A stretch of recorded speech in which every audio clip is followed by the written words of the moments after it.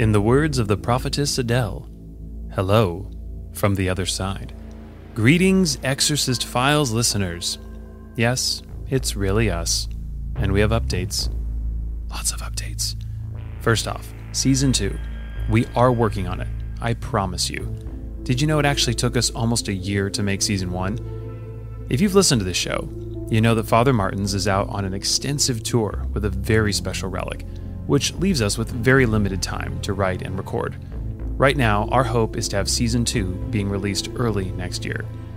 But then again, it just wouldn't be proper to make you wait that long without some new content, right? And we did say, a long, long time ago, on a podcast far, far away, that we had some bonus content for you. Well, it's here! We are excited to bring you several new interview-based episodes with some absolutely amazing guests. I mean, can you imagine the holiday season without the Exorcist Files? We're going to do deep dives into guardian angels and their hierarchy, the miracle healings accompanying relics, and welcome 2 new exorcists who will share their own first-hand accounts of their battles against darkness. Next fun update. The Exorcist Files is going independent. What does that mean? Well, for starters, it means that we are changing how advertising is done on this show.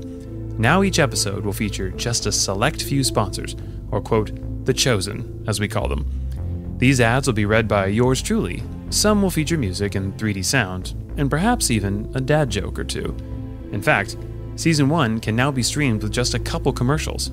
Seriously, don't you want to go back and check on Linda and Charlie in Infested? Or visit Evelyn's Diner and... Actually, no.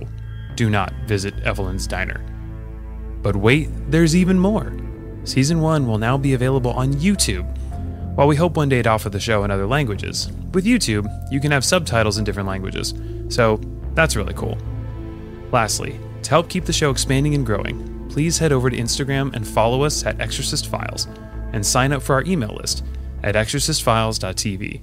If you want to support us now that we're independent, you can support our sponsors and donate at the website as well.